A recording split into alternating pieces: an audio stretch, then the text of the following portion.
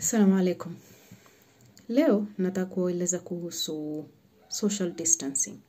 Mutasikia serikali wataja sana, musitoke, musikutane, musende maharusini, musende mazishini, musende mahali kuna watu wengi. Nataka kueleza sababu ya kwa nini mwambiwa musitoke na musikutane. Hii virus ni virus ambayo yakaa kwenye mdomo na kwenye pua. Mtu tuseme amezungumza ama amekohoa, anchemua, alafu akajishika mdomo ama akajishika pua, ile virus yaingia kwenye mikono yake. Sasa ukikutana na mtu, ukimwamkua, tayari ushampa ile virus yule mtu mwingine. Hilo ni jambo la kwanza. Namna nyingine ambayo waweza kumwambukiza mwenzako ni kama ile kuzungumza tu. Kuzungumza tu na mtu ambaye yuko karibu na wewe utamwambukiza. Vipi? Mtu yote akizungumza kuna vuke ambayo latoka kwenye mdomo. Waweza kuwa huioni, lakini iko. Haswa ukiwa wewe waishi kwenye nchi ambayo ni nchi ya baridi, ukiona ukitoka utaona kuna vuke latoka. So hiyo ndo yabeba ile virus. Sasa ile virus, tuseme hawa ni watu wawili. Wamekutana, wazungumza.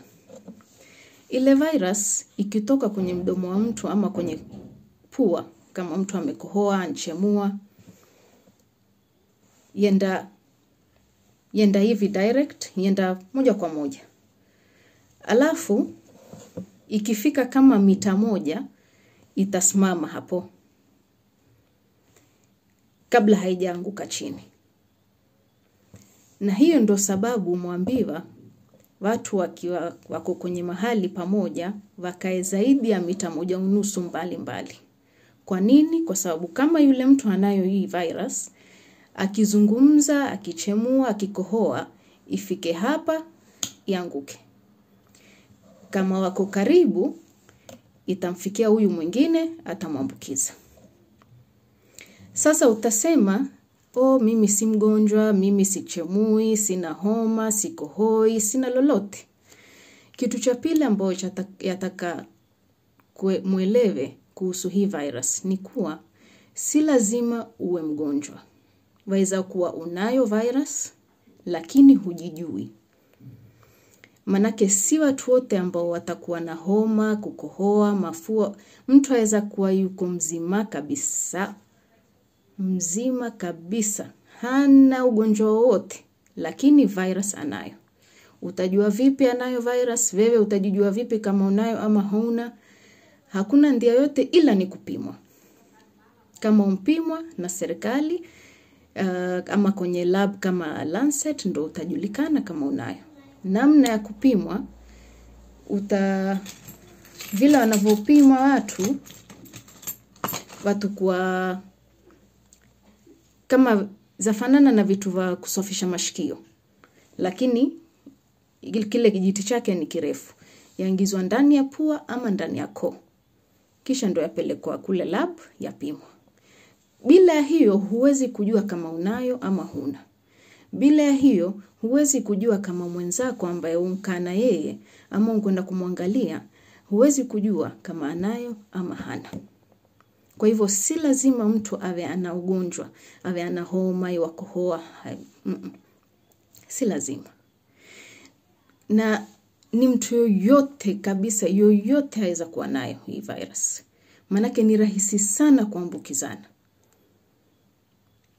Na watu ambao wako katika hatari zaidi ni watoto wadogo sana ama watu wazima.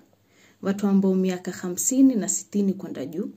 Ama watu ambao wana mgonjwa wa sukari, presha, moyo, ugonjwa wote mwingine. Manake hawana uwezo wa kupigana na maradhi. Wewe kama kijana utapigana nao, utakuwa mzima, huna lolote. Utajiona uko sawa, basi utatoka, utakwenda, urudi. Lakini upokwenda, ukakutana na mtu ambaye pia ni mzima kama wewe, lakini anayo virus. Akakupa wewe hiyo virus, wewe ukarudi nyumbani, ukamwambukiza mamako, nyanyako, babako, babu yako, hao ndo watakuwa wagonjwa na hao ndo hali yao haitakuwa nzuri. Na pengine hao ndo zaidi wana risk ya kufa.